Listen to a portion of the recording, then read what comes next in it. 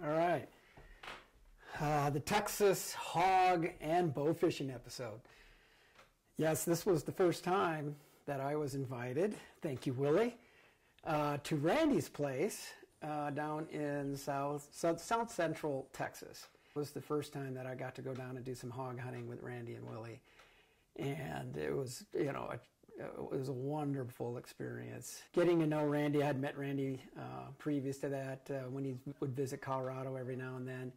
But it was the first time we got to spend some quality time together, actually hunting in the field and getting to know each other. So that was just a ton of fun. Randy's just a super nice guy. He's got a beautiful property, and it is just a tremendous deer, hog, and all-around hunting property. And this hog hunt and bow fishing is, again, what peer hunting is all about. It's about a bunch of guys who get to know each other, that have a common bond, a common interest, and you go out and you share that interest with each other. Bow fishing was, fantastic. I had never done it before. I mean, my God, the alligator gars, they really look like alligators when you look at them in a certain, way.